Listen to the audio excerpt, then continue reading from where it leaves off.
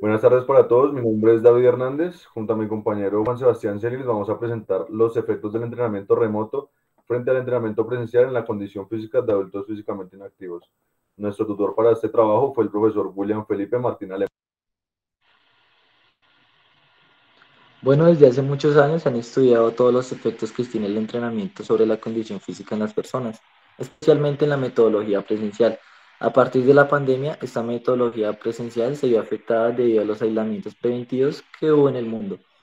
Esto llevó a que las personas que quisieran ejercitarse utilizar el entrenamiento remoto como su nueva estrategia.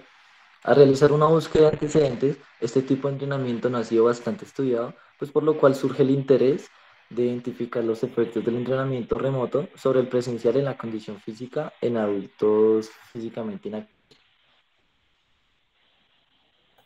En los objetivos tenemos de general la identificación de los efectos del entrenamiento remoto frente al entrenamiento presencial sobre la condición física en adultos inactivos físicamente. Y en los específicos son determinar los efectos de un plan de entrenamiento desarrollado de forma remota y el otro presencial sobre la condición física en adultos físicamente inactivos y establecer la relación entre actividad física y condición física en adultos inactivos físicamente.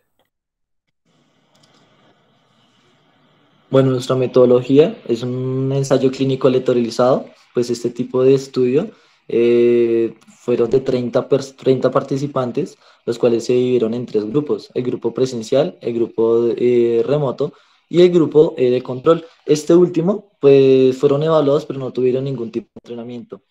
A los 30 participantes, 10 se dividió en uno de estos grupos para que que quedaran completos, ¿no? Ya pasaríamos al procedimiento. El procedimiento se incluyeron tres personas más en cada grupo por si en el caso de que alguno de los que ya estaban no pudiera continuar o se tuviera que ir. A base de esto, en total son 39 participantes, los cuales se le midió la fuerza prensil por medio de la dinamía. A esto hablaríamos de los criterios de inclusión, que son personas que son físicamente inactivas, que están afiliadas a una DPS, y los criterios de exclusión, personas que son de alto rendimiento y que diariamente realizan ejercicio. Este es un entrenamiento de 3 meses, de 12 semanas con 36 sesiones, y lo cual se realizó fue mirar la diferencia y la comparación entre el entrenamiento presencial y el entrenamiento remoto.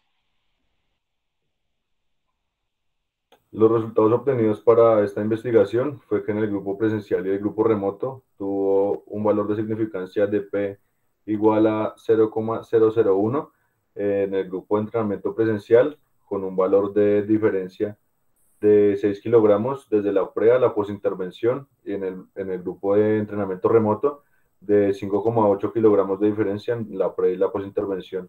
Como mi compañero Sebastián les dijo, el grupo de control solo se realizó el estudio, no hizo ningún tipo de entrenamiento, entonces no tiene valor de significancia, el cual es P igual a 0,831. En concordancia con este trabajo y evidenciado en un trabajo del 2015, el cual hizo Montaner y Vidal, el cual se realizó para la condición física, específicamente la capacidad aeróbica, el cual tuvo un valor de significancia de P igual a 0,004. En este trabajo, pues, se hizo un entrenamiento de 10 semanas con 20 sesiones de entrenamiento de aproximadamente 70 a 80 minutos cada una de ellas. Pues además de esto, la toma de decisiones por medio de las políticas públicas es importante resaltar la mejora en la condición física, específicamente en la fuerza prensil en personas pues, sedentarias, la cual ayuda a disminuir los factores de riesgo de padecer enfermedades cardiovasculares o cualquier otro tipo de enfermedades crónicas no transmisibles y por ende la disminución de casos positivos del COVID-19 en las poblaciones de alto riesgo. Bueno, estas conclusiones, pues el entrenamiento de forma presencial sigue siendo de manera más efectiva pues para la mejora de la fuerza prensil en adultos jóvenes inactivos.